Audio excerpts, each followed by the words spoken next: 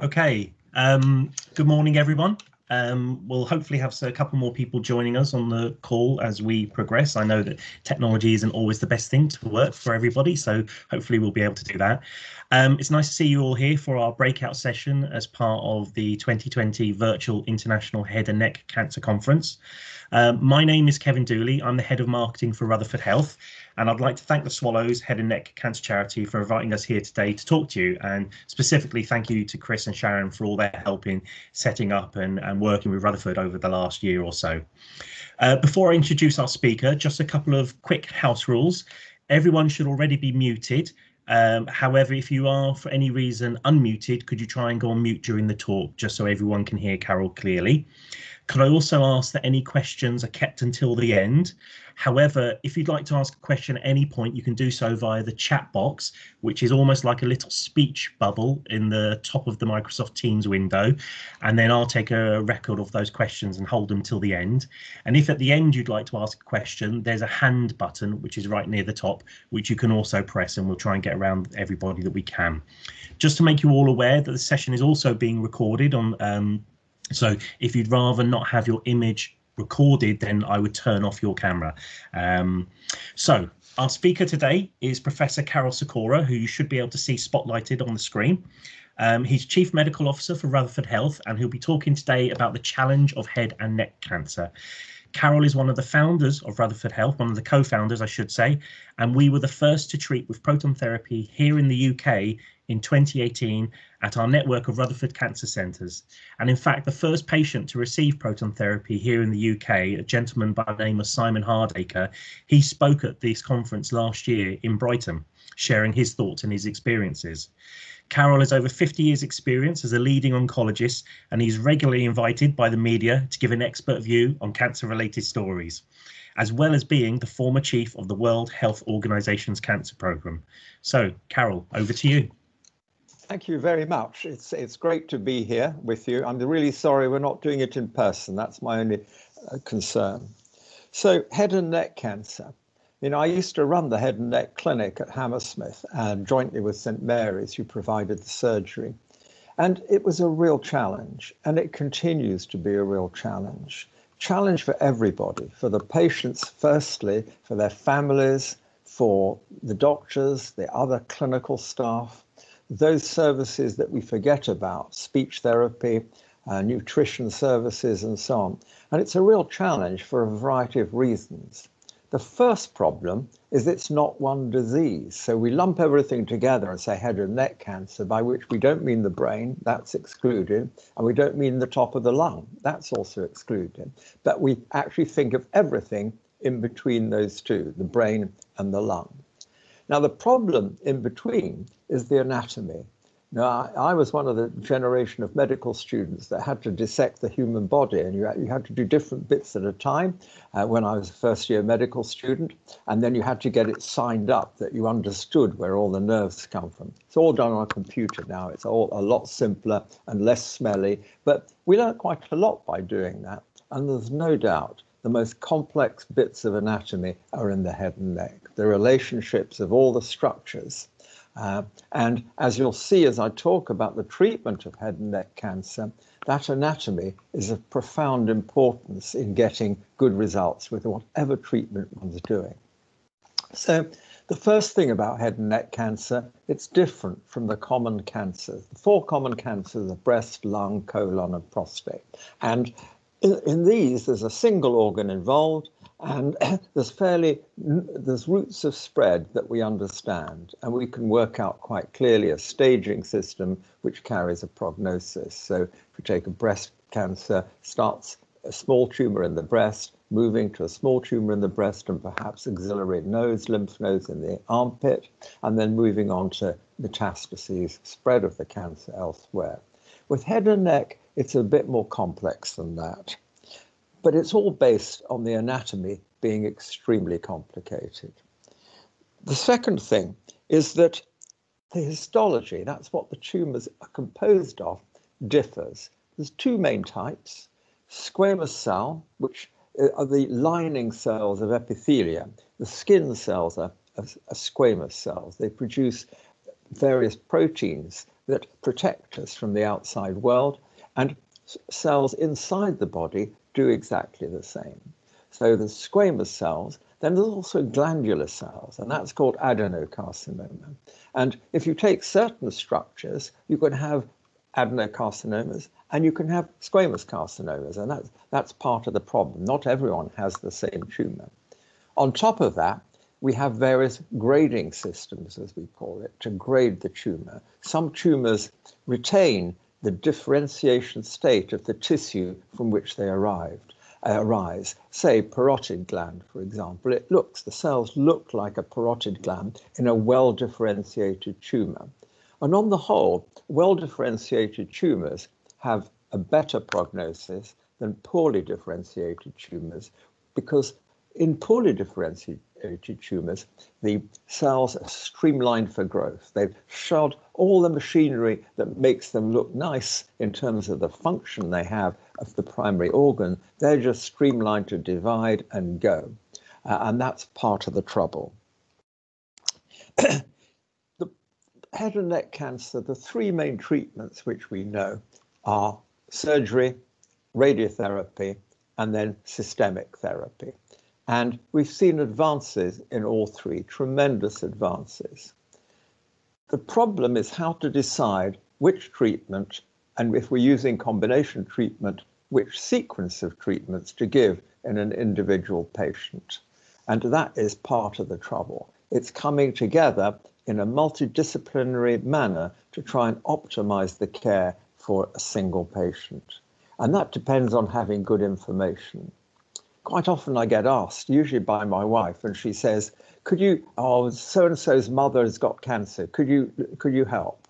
And you get some, I phone up her friend and you get some sort of third-hand story. It's no good. You can't do medicine like that. And we have almost rows about that sort of consultation. So the only way, especially in something as complicated as head and neck cancer, is to get the histology report. That's the report from the biopsy, which shows a description of the cells. That's one thing you need. And the second thing you need is the imaging. Now, we're so fortunate now compared to when I began in oncology. The imaging we have in this very complex area of the body is fantastic, whether it's CT scans, MR scans, PET-CT. They all tell us slightly different bits of information, and they're all very valuable in us to work out what the state of the tumor is and come up with a plan that's the best we can do for that patient. So those investigations, a biopsy, that's simple. You have to get a biopsy somehow, and we've got all sorts of ways of getting very good quality biopsies by using a combination of imaging and needles from the outside, needle biopsies of lymph nodes, of tissue of the larynx, of the oropharynx, sometimes just under local anesthetic. It's all perfectly possible to do that. We get good information, and then the imaging. And really, normal x-rays, including chest x-ray, don't have much role to play. It's CT scan and MRI scan. I remember when I was a registrar, and it was a defining moment. It's like when Kennedy died, you remember where you were standing when you heard that. When I saw my first CT scan, I can remember the very room, the very box, the x-ray box that I put the scan up. This was 1974. I was a registrar at Cambridge, and suddenly there was an image that I'd never seen before. How could you see the internal anatomy? And it was a head and neck patient. How could you see the internal anatomy of the oropharynx up there on the box as you've never seen it before? In the past, before that, the images were bits of barium going down and this sort of thing, and you got messy images. You really couldn't see the three-dimensional anatomy. We've come a long way since 1974 when I was a registrar. We're now in a much different world where images are fantastic. And not only that, they can be transmitted down the line instantly. So if you have an x-ray tomorrow in a hospital in Yeovil, I can see it at Hammersmith or in the Rutherford at the same time, almost the same time as it goes up locally with the appropriate security codes. So it's fantastic. The NHS, the IT systems in the NHS are poor. We all acknowledge that, despite a lot of money being spent on them. Having said that, the IT of imaging is fantastic. And that's because the image companies, Philips, Siemens, and so on, have put a lot of effort into making sure that images are transmittable and comparable. So biopsy and imaging are the key components to moving forward. So then we've got the three modalities of treatment, and maybe I should just mention a bit about each of them and then how we decide what to do.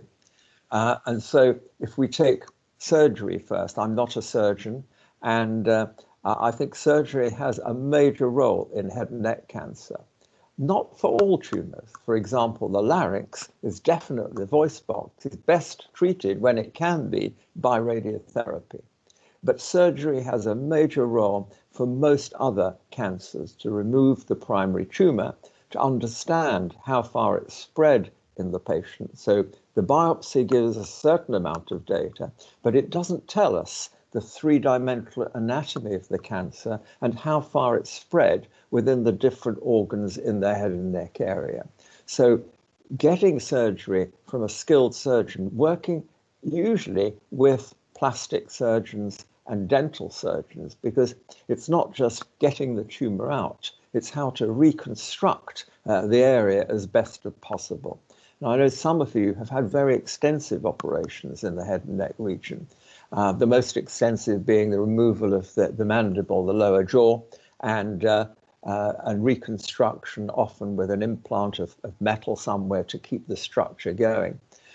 These are very skilled operations, very tricky operations, and it's clear that to get good quality of life, you have to have quite extensive surgery, but extensive reconstruction with plastics. And again, that whole area, which is not my field, has really gone leaps and bounds over the last decade. The technology is there.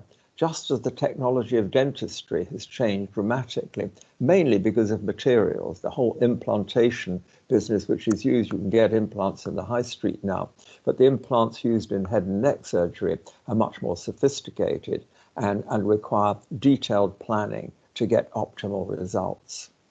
The other thing about surgery, it's inevitably destructive. By definition, you're removing part of the body, and the aim is to remove as little as possible of the body, hopefully all the cancer, whilst maintaining, despite you removing just a small amount of material, you want to include all the cancer. Because we've got such good imaging now, we know the boundaries of the cancer before surgery is performed. So surgery is a much more planned procedure than it used to be when I started in oncology. So that's surgery. The second modality is radiotherapy. And for certain parts in the head and neck region, radiotherapy is curative. So tonsil cancers localized to the tonsil, laryngeal cancers, the voice box, absolutely so. Larynx cancer has a 90% chance of being cured when it's T1, early stage. And the reason for that is that hoarse voice is a symptom that comes pretty early. You get a little nodule on the vocal cord. That's usually where laryngeal cancer starts. Little nodule, and it changes the tone of your voice. You can hear it, and you can hear it in people. And so sometimes it bleeds a bit. So the combination of a hoarse voice that's progressive and doesn't improve, and any sort of coughing up blood or spitting up blood alerts people, and they go to the doctor. And on the whole, they're picked up early, in the early stage, with a really good prognosis. And the best treatment for that is not surgery, but radiotherapy. And the reason for that is that surgery, removing the voice box, inevitably means you're stuck with no voice box for obviously, for the rest of your life. With radiotherapy, although there may be changes in tone and the perception of that tone, it gradually gets better. And some of you may have had radiotherapy for laryngeal cancer. And it's really a very effective modality. And we can be very precise about how we deliver it. So radiotherapy, the art of good radiotherapy is just like surgery, to deliver as high a dose as possible to the cancer while sparing critical normal tissues. And if you actually think of the head and neck structures, there are a lot of structures there that are pretty sensitive to radiation and some that are not so sensitive. So, for example, we've got bone. That's not sensitive to radiation. You can radiate to a very high dose, and bone, on the whole, withstands radiotherapy. But spinal cord does not. And of course, near the brainstem, which is the bit of the spinal cord right at the top, as it comes out of the brain, joins the spinal cord at the very top of the neck, the first cervical vertebrae, the second cervical vertebrae, and then goes down the body, down the spinal column. The top part, and as you enter the base of the brain, is extremely sensitive to radiation. And the dose we have used for, say, a squamous cell cancer that's invaded the base of the brain is higher than the dose tolerance of normal brainstem structure, the nerves in the brainstem. That's a problem. We don't really understand why there is such differential sensitivity in nerve tissue in different parts of the body, but the brainstem is particularly sensitive. The other area that's very sensitive as you go higher up into the not quite into the brain, but at the base of the brain, is the optic chiasm. That's where the nerves come out of the brain and then cross over to go to the retina in the eye. And that's an area where if you give more than a certain dose, you damage the optic chiasm nerves and it crosses over. So what you see from with your left eye, it's your right brain that's seeing from that. There's a crossover. And you don't perceive all this, but it's I can assure you it crosses over. And the structure where it crosses over is particularly sensitive. And then there's other things, the pituitary gland that produces hormones. If you radiate that, then you damage the production of hormones and you can have problems if it's not recognized. Then obviously you've got blood vessels, but they're fine. They tend not to be so radiosensitive. And then as you go down, you've got the tissues of the mouth and the back of the tongue and so on, the mucous membranes, and they're sensitive and they cause the side effects that we're familiar with radiotherapy. The one thing I've seen really improve, the two things I've seen really improve with radiotherapy over my career is, number one, the precision at which it can be given. That's number one. And number two is the team effort to make the journey through a course of radiotherapy much, much more pleasant than it was 30 years ago. So now a whole team of experts, nurses, nutritionists, and so on, help patients to deal with mouth care. One can prevent a lot of the terrible side effects people get into with infection, with fungal infections, with mucositis, which is inflammation of the mucous membranes. So sometimes people have to be admitted to hospital because they can't drink because their mouth is so painful because they've got radiation mucositis. And we can deal with that prophylactically, we can prevent it now and anticipate it coming. So a journey through radiotherapy in the year 2020 for head and neck cancer is a lot less troublesome than it would have been in 1990 or somewhere like that. So radiotherapy is getting better. The other thing about radiotherapy, I have to mention protons or Kevin will shoot me. I'll never appear again at a meeting. Basically, there's no doubt what we've seen in radiotherapy is a revolution in information technology. You know, I learnt radiotherapy with no computer. It was all done by hand planning, and you can't really do a very good job in the complex area of head and neck without a CT scan and without a computer. You end up getting an approximation of where you want to get the radiation. And that leads to long-term side effects and deterioration in quality of life. Now we have fantastic information technology. And so the first thing to do is to look at the scan and to outline the tumor. That's the first thing. This is the area we think the tumor is. That's called the planned treatment volume. We then go ahead and work out a clinical treatment volume, which includes areas where we know from our knowledge and literature that the tumor is likely to spread. So we want to reduce the risk of the tumor spreading to that area right from the start. And so that's why we outline it with an extension of long routes of spread. And then we have the computer calculates the optimal plan. It notes where normal tissues that are critical to radiation, like the spinal cord, the mucous membranes, the salivary glands, where they're all sitting, and works out the best plan to avoid those and yet to give the primary tumour the best dose possible.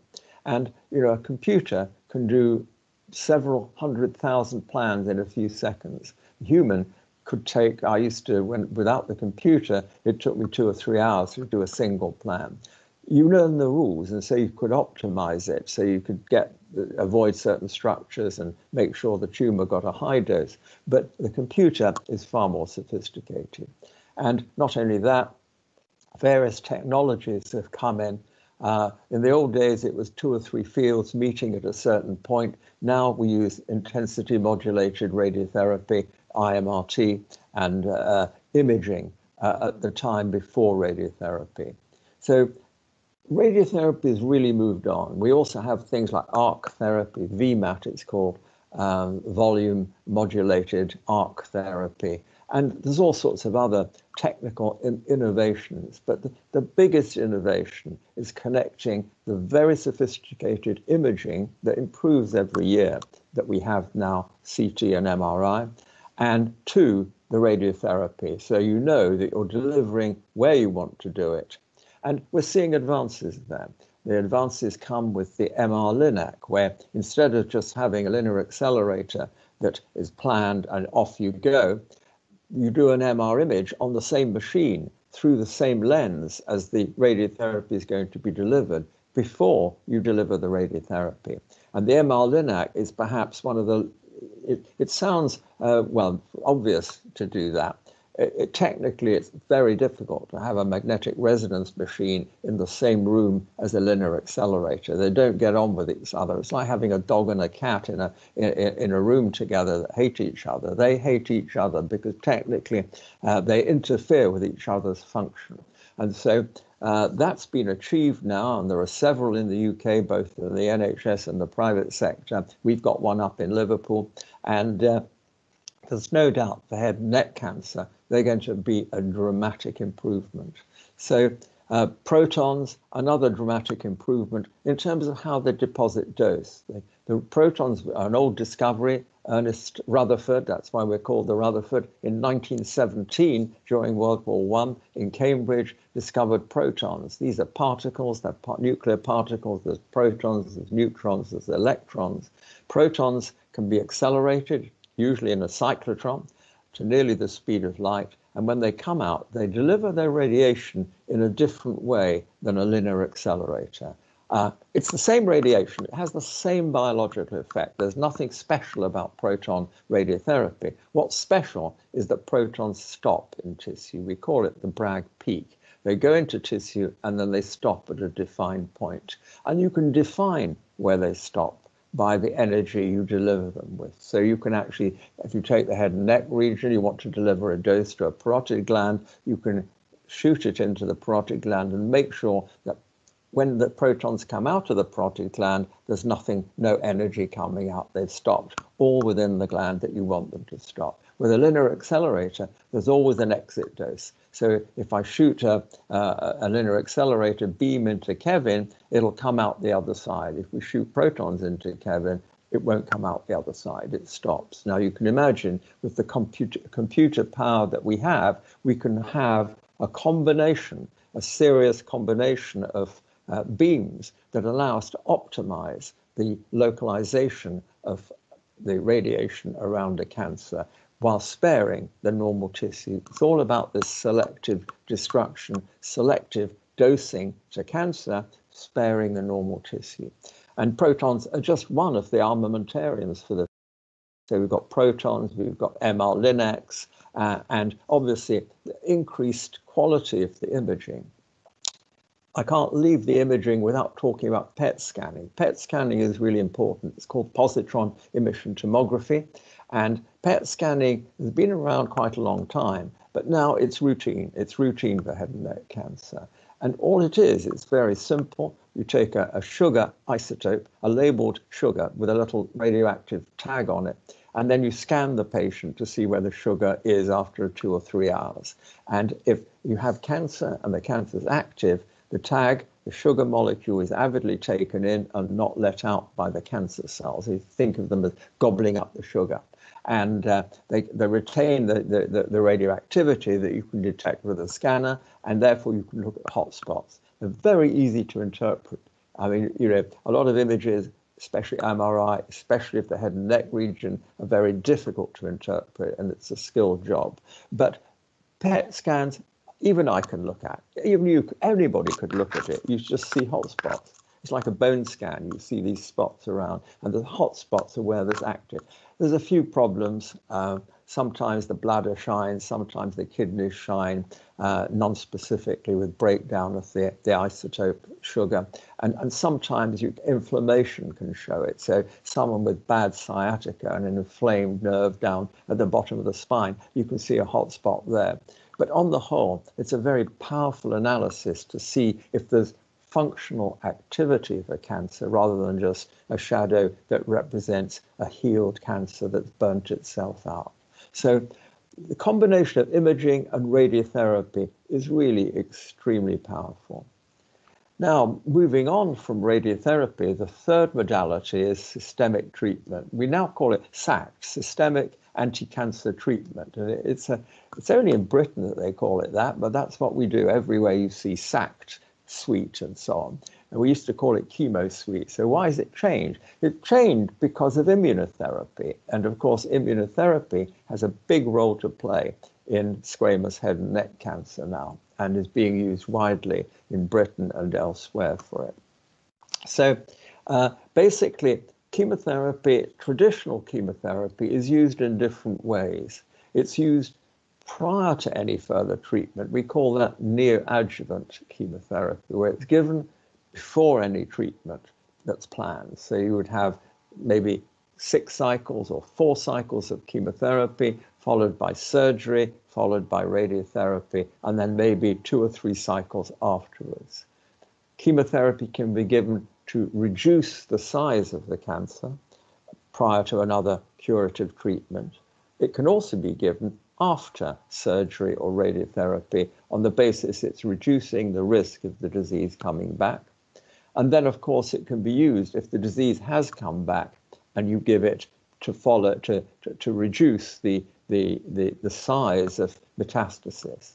That is sort of once one has metastasis, one just monitors what's going on, and it's really so important in that situation to monitor with scans or other measurements what is really going on. There's no point giving lots of chemotherapy if it's not working. You need to either carry on with something different or stop because you're doing no good. And that is something we do regularly now.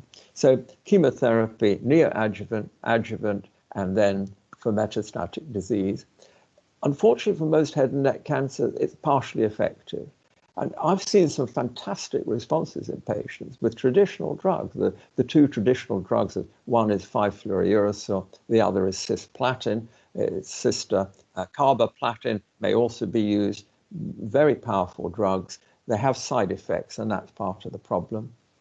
And then after that, there are a variety of other drugs that are being used. More recently, we've seen the advent of molecular therapies, drugs, often oral, that target very specific molecular abnormalities. And this has required a new way of thinking. Rather than just giving drugs like platinum and 5-FU to everybody, what we have to do is to take the biopsy material and actually work out for that patient which is the best drug. What molecular abnormalities are there in the cancer that should lead to the better choice of drug? Because the drugs hit specific molecular abnormalities, they're just not going to work if the patient doesn't express in the cancer one of those abnormalities. And then after that, we've had immunotherapy, which to me is a great surprise. You know, a long time ago, I did a PhD in tumor immunology, so I know a bit about it, but it's all a bit dated now.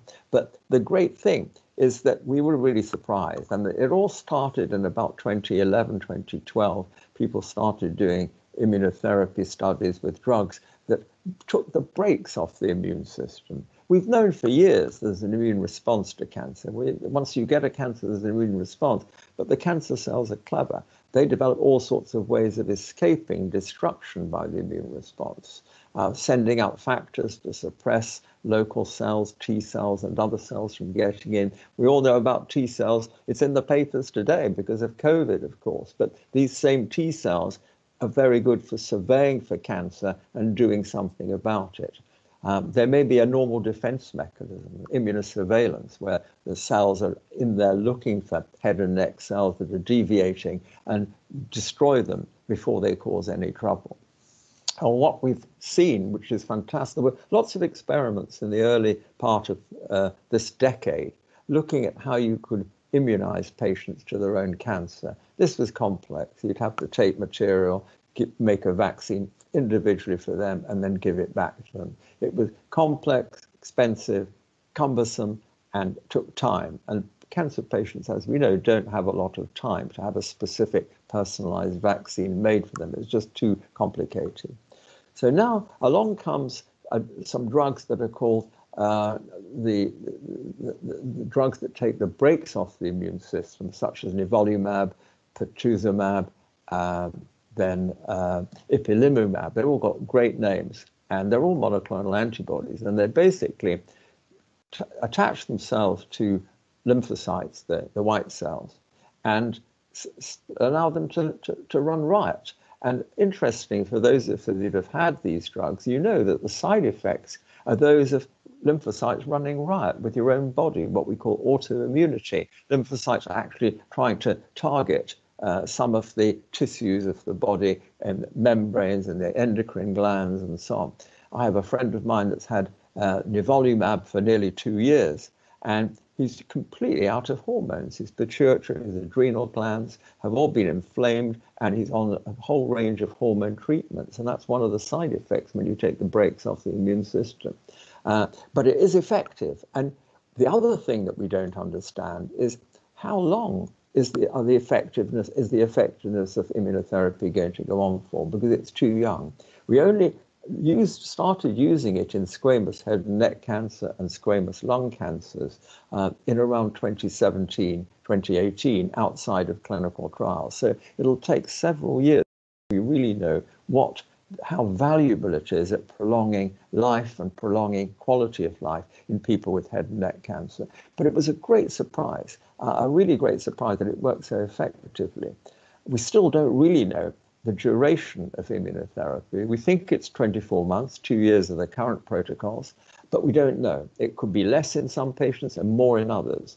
And obviously, we're desperate to try and find markers to predict who to give immunotherapy to, who to give for a long period of time. And again, it's caught the era of personalized medicine, the idea that we can personalize treatment for an individual patient, even working out how many cycles of immunotherapy. So if we give it for 24 months on a protocol, there must be some patients that maybe 6 months would be enough, and others that would benefit from maybe 5 years. But we want to know for the patient in front of us what they would really be optimal at, because nothing has no side effects. Everything we use in oncology has side effects, some of them, as you know, quite profound. So what about the future? So radiotherapy, surgery, immunotherapy, chemotherapy, they'll all be part of the future. The biggest part of the future that I can see is this personalization, the idea that 100 people with oropharyngeal cancer. The oropharynx is the bit at the back of the mouth, basically, the back of the tongue. Squamous cell, all with the same type of, exactly the same stage. There may be 100 different treatments, optimizing it for the individual. Some will just have surgery, others will have chemotherapy prior to surgery, others will be put straight onto immunotherapy, others will have radiotherapy, some with protons, some with an MR-Linac. It's all this personalization that's going to be the future. And the next generation of oncologists are going to have to bring the patient into the equation. There are risks. I mean, it's like all this business of COVID and risks, the vulnerable groups, shield or not to shield and so on. You know, once you step out of your house, or even in your house, and a passing aeroplane could drop its engine on my house now as I speak. I hope it won't, because otherwise we won't be able to have any questions. But that does happen now and again. It's very, very low risk. And so it's the same with trying to work out a treatment plan for a complex head and neck cancer. Treatment has risks. No treatment also has risks. And it's all about mitigating both sides and coming to a reasonable, personalized plan. And that's where the multidisciplinary team comes in, because that can help to see, in assessing you, different skills, different impressions, and different assessments, including nutrition, speech therapy, dental, and so on. These are all vital in coming to a conclusion to how best to personalize treatment.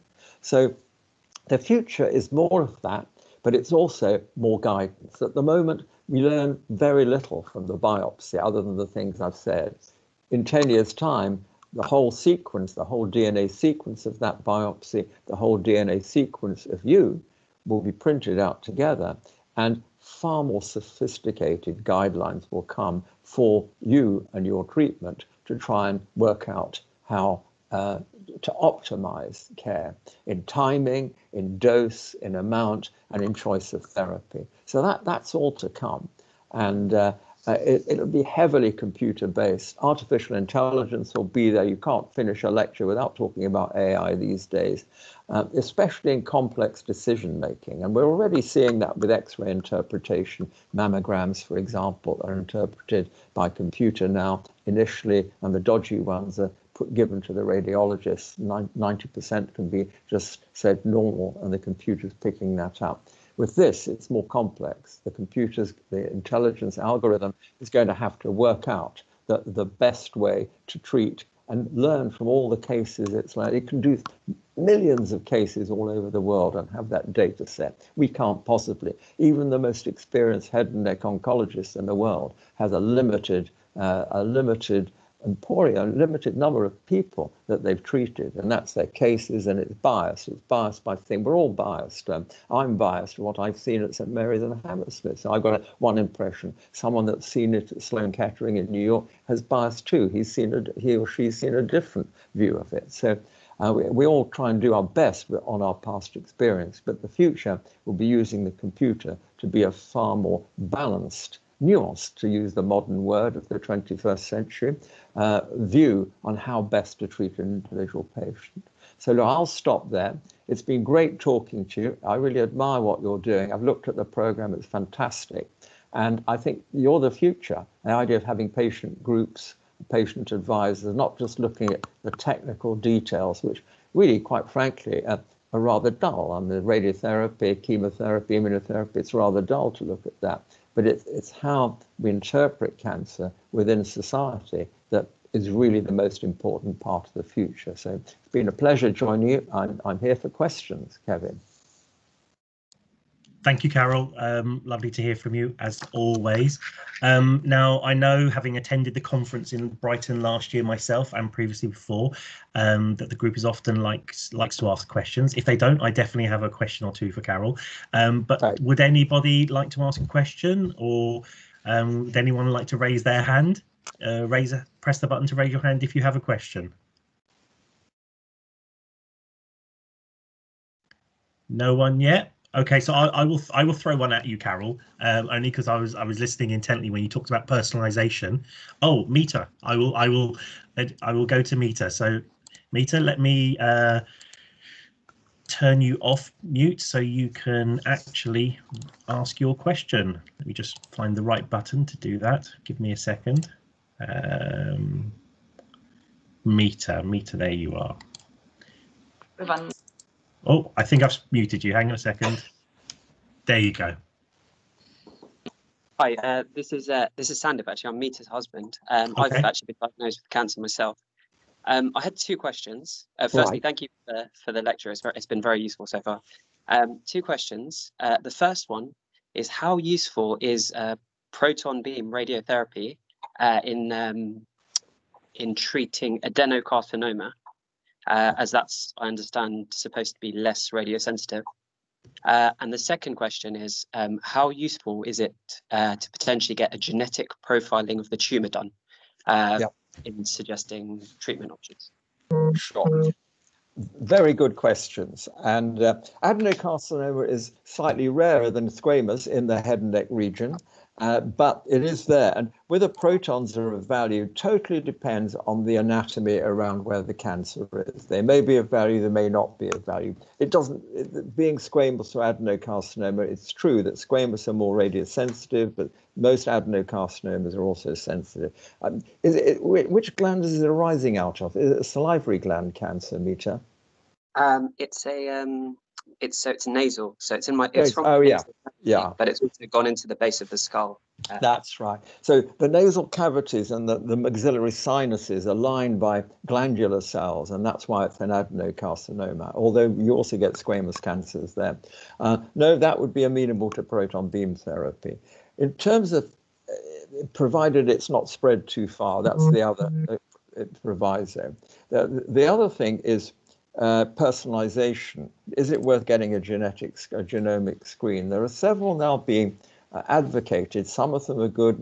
We're collaborating with a company called OncoDNA, and at the moment the NHS is not doing them. They're doing them in breast cancer for a relatively rare indication, something called Oncotype DX. But on the whole, they're not available within the NHS. So it's one of the difficulties. And the cost's about £3,000. The other difficulty is you get the results, and what it does, it looks at the molecular anatomy of the cancer in an individual.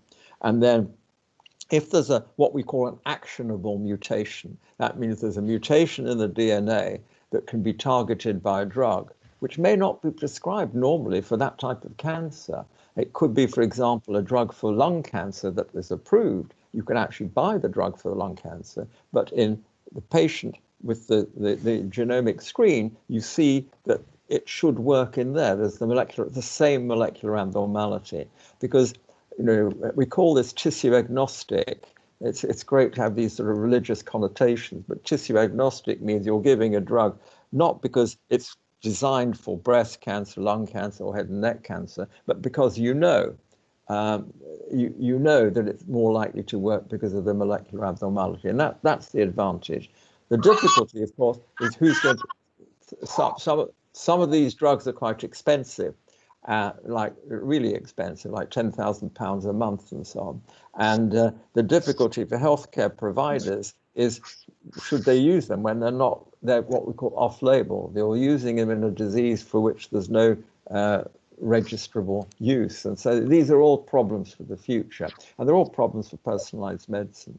And my hope is that genomic screening will become routine for everybody. Not only that, it may be possible to do without a biopsy by looking at circulating DNA.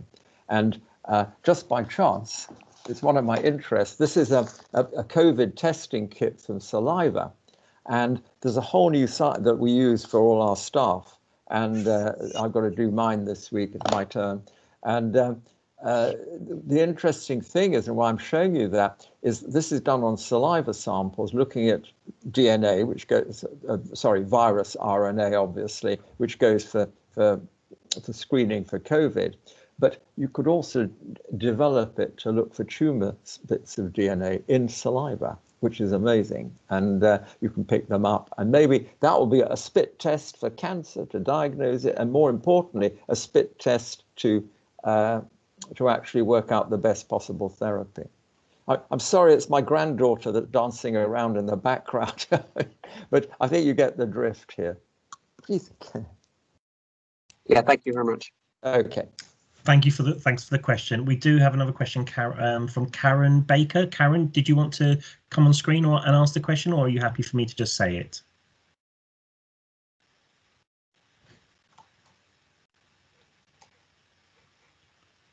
You still there, Karen?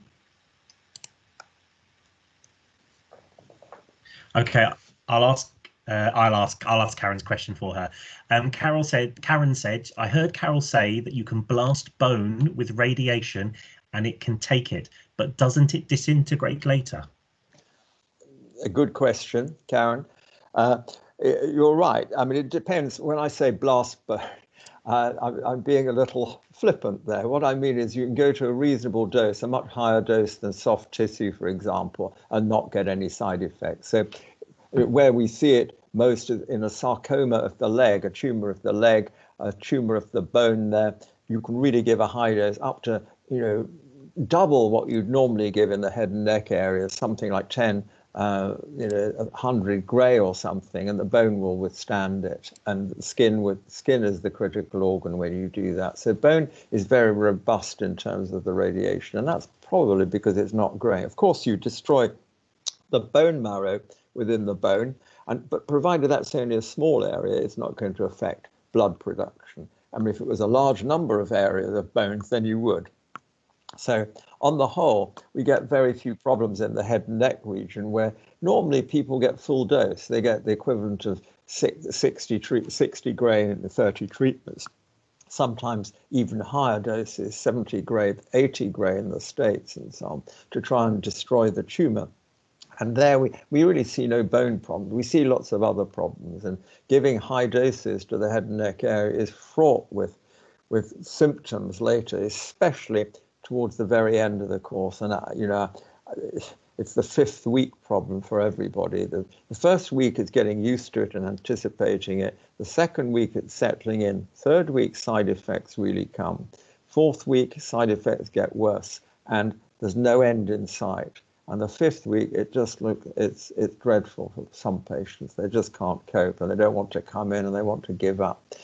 We need to make sure that we put their arm around them in a metaphorical sense, and make sure whatever the problem is, we're on top of it. If it's mucositis, if it's diarrhea, if it's weight loss, whatever it is, or the dehydration, we have to get on top of it. And by anticipating problems and by having a multidisciplinary team doing that, we can improve not only the results, because obviously if people stop radiotherapy halfway through, it's not great, but also the quality of life during and immediately after radiotherapy. Thank you, Karol, and Karen says thank you as well. We have 2 more questions. First one is from David, and then over to Suzanne. So David, would you like me to ask the question? I think you do. So the question is, could you talk about the changes of treatment of multiple brain mets away from WBRT? And I hope I've read that right. Yes. So what David means is WBRT is whole brain radiotherapy. So if someone has brain metastasis, in other words, not from a brain tumor, but a lung tumor, head and neck cancer, breast tumor, all sorts of tumors can give you brain metastasis, prostate cancer. Then the standard treatment in the past was to put people on steroids to reduce the swelling around the cancer. And that usually gives a very good short-term response. And then to add whole brain radiotherapy. But of course, you're radiating the whole brain to a relatively low dose, maybe 10 treatments, 20 or 30 gray treatments to the whole brain. But of course, if the tumor is localized into one or 2 sites, we now have technology, relatively simple technology, which allows us to target just those sites and spare the rest of the brain. Now, it's all to do with prognosis. If someone has brain metastasis and a really poor prognosis because they've got a lot of metastatic disease, obviously the simplest thing is just to irradiate the whole brain, especially if there's multiple metastases in the brain, and make sure they're comfortable, make sure all the quality of life factors are met. If, on the other hand, there's only 1 or 2 metastases in the brain and the rest of the body is relatively clear, they may have, if you get rid of the brain metastasis, they may have several years of good quality life. And therefore, in that circumstance, it's worthwhile doing a targeted approach, either using stereotactic radiotherapy, which is much more precise radiotherapy just to the metastases, or something called the cyber knife, which does the same thing. The technical side doesn't really matter. The idea is local, high-dose local treatment to get rid of it.